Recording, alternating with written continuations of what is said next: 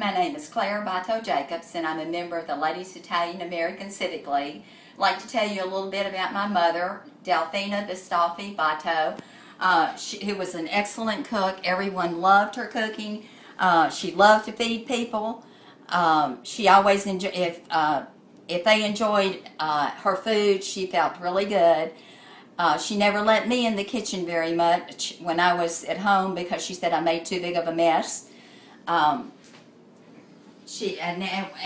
Our club has just published this new cookbook, Authentic Italian-American Recipes. We have 444 recipes in there.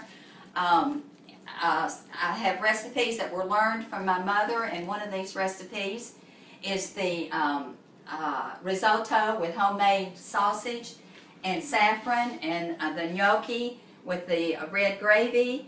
And these are stingy, which are like a Italian donut hole, and they're normally made on St. Joseph's Day, which is March the 19th.